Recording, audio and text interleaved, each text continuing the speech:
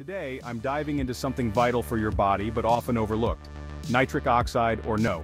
So what is it? Nitric oxide is a small but mighty molecule created from L-arginine by an enzyme called nitric oxide synthase, or NOS. It's produced in various cells: vascular endothelial cells, nerve cells, and immune cells. But why should you care? First off, nitric oxide is a superhero in vasodilation. It relaxes your vascular smooth muscles, dilates blood vessels, lowers blood pressure, and increases blood flow.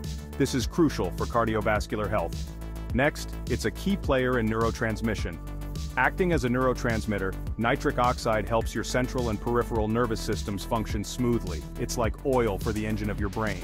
And let's not forget immunomodulation. Nitric oxide regulates inflammatory responses and can even exert cytotoxic effects, helping your body fend off infections. It's like having a mini doctor in your system.